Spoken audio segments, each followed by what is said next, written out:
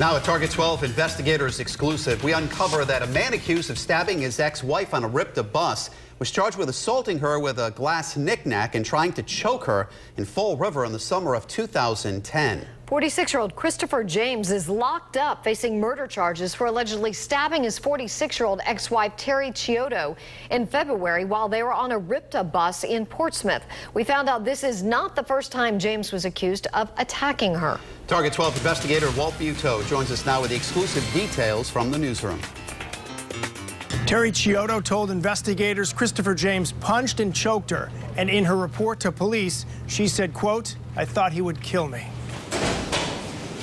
Christopher James went to Terry Chiodo's Fall River apartment in June of 2010, according to this police report pulled from James' court file by Target 12. According to the report, Chiodo and James got into an argument that escalated with James picking up a glass knick-knack and saying, quote, "I will bash your blanking head in, and then I will blanking stab you."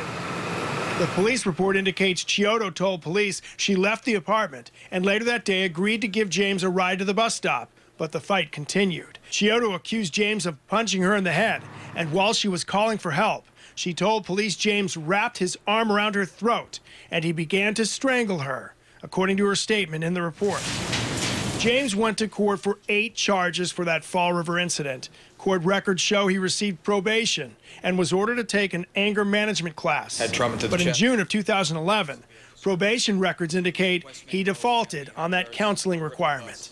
That there was an assault that was... Chiodo did get a restraining order against James, but it expired in December of 2010, about 2.5 years before she was stabbed to death on that RIPTA bus. With the Target 12 investigators in the newsroom, Walt Buteau, Eyewitness News.